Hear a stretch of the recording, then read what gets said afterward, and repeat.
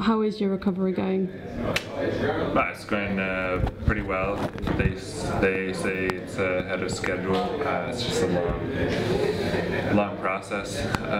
We're at sort of the seven month now mark now, and it's about kind of strength control and then also not doing too much to cause pain. So I have about a 30 to 40% strength differential between my left and my right leg, and that's up from being about 10% to 90%. So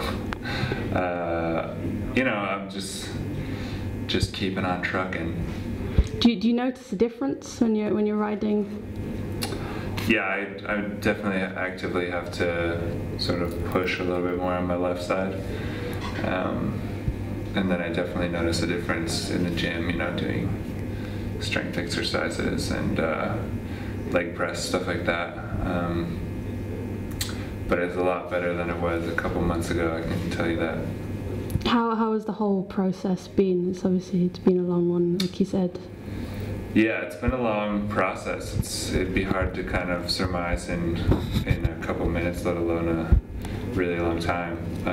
But there's definitely been a lot of kind of soul searching, and you end up spending a lot of time with yourself. And I've been able to spend a lot of time at home in Boulder, Colorado, just doing rehab and trying to get better. But overall, it's been a really positive experience. I've taken a lot of positive things out of it.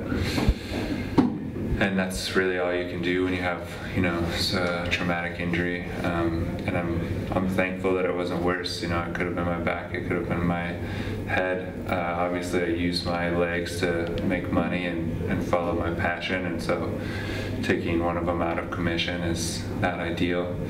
But with modern medicine and youth, makes it possible to come back from something like this. And when I'm able to come back, if I'm able to come back, I know I'll be a kind of a different bike rider, and I already am a different person just having gone through this experience. So that excites me. That's what drives me, is to kind of come back and be able to share my story and see where this sort of new version of myself can go in the sport of cycling. How have you found the motivation to be able to get through the last few months? But I think initial motivation is just to get back to a place where you're a functioning human. When you're on crutches, when you can't bend your leg and it's in a brace, you don't want to be that person for the rest of your life. So I think you find a lot of motivation in just waking up and looking at your leg and it's swollen and it's scarred and nasty, and there's no muscle tone, and you want to get that back. So you just have to do something every day and really apply yourself every day.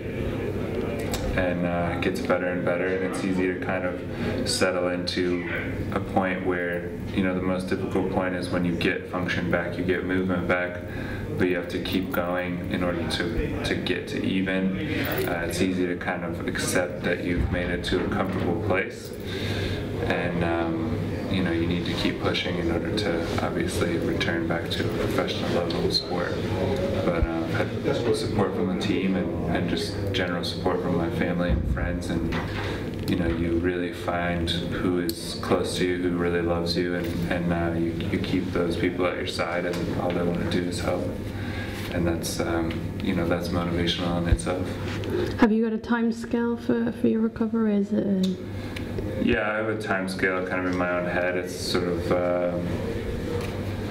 3 more months of strengthening on this left side, this left leg, and then hopefully I can be at even. And once I'm at even, then I can start to really think about proper training. I have a good base. I'm able to ride my bike. I ride my bike 5-6 times a week, 2 to 3 hours. So it's not like I'm not on my bike ever. But yeah, you know, everybody wants a time scale. I want a time scale, but it's kind of something that makes its own rules, and you just got to follow the body and what it does, and body's hard to understand. So, do you think you'll be able to race in 2015?